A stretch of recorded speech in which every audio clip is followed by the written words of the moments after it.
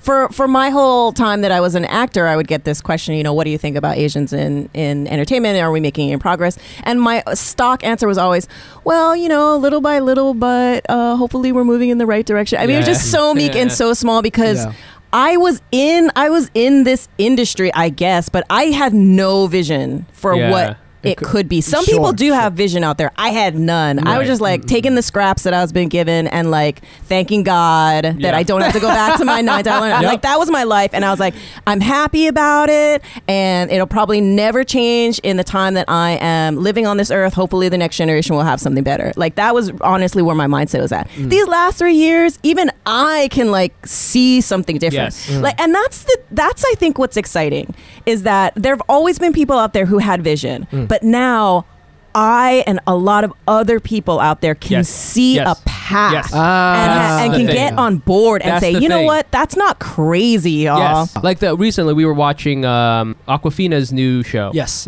Nora from Queens. Yeah. She got Nora from Queens. And I see that show and now it doesn't seem like, it's weird, but it's weird to say, but it doesn't seem like a big deal. Because it's of course she's gonna have a show. She's fucking Aqua. Right. It didn't feel like when Fresh Off the Boat came out and we all had there was this thing representation sweats. And watch. Fuck me good, please. I want to turn on multiple TVs so that it has more ratings. Oh my god! Please don't die.